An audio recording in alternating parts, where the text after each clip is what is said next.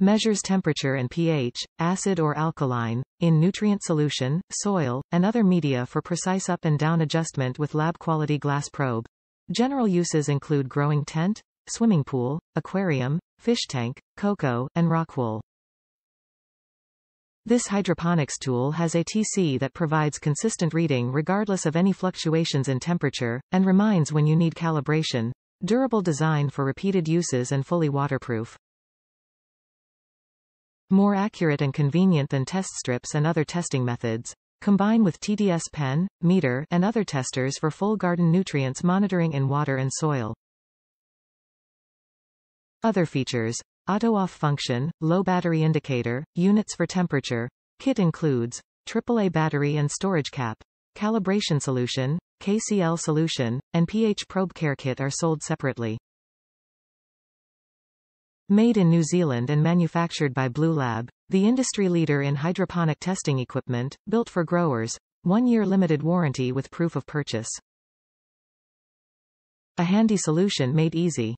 The Bluelab Soil pH pen provides a pH and temperature reading of soils and media, so you know that the right nutrients will be made available to your plants.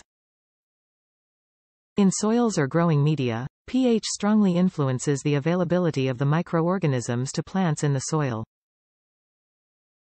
Now you can closely monitor and adjust the pH levels right from the palm of your hand for optimum plant health and performance. It will also measure solutions too. Now, isn't that handy? Features: direct pH and temperature measurements into soils, media, backlit LCD display, hold reading function, integrated storage cap, dibber, successful pH calibration indicator, low battery indicator, fully waterproof, auto-off function, selectable units for CF, automatic temperature compensation. Top reviews from the United States. Works great for me. I bought this after my other pen quit working, and I wanted a good, easy way to check the soil or cocos pH.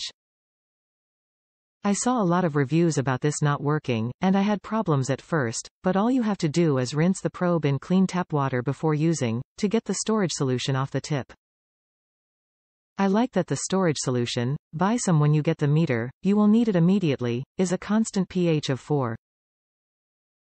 That alone helps me keep an eye on the probe to see if the numbers are drifting on it, and whether it needs premature calibration. My plants are growing beautifully now.